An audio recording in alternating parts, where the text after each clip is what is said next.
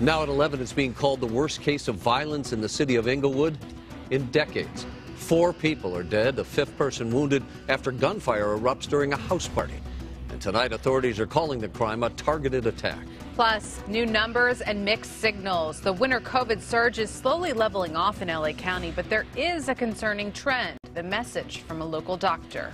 And a nail-biting showdown. The Rams are headed now to the NFC Championship after beating Tom Brady and the Bucs to keep their Super Bowl dreams alive.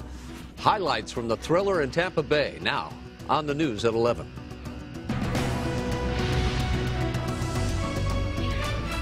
Hello, everybody. Welcome to the news at 11. I'm Rick Chamber. Hi there. I'm Courtney Friel. It's our top story at 11. 4 people are dead and a 5th person is wounded after gunfire erupted during a house party in Inglewood. Yeah, authorities say the shooting took place at a birthday party for one of those victims.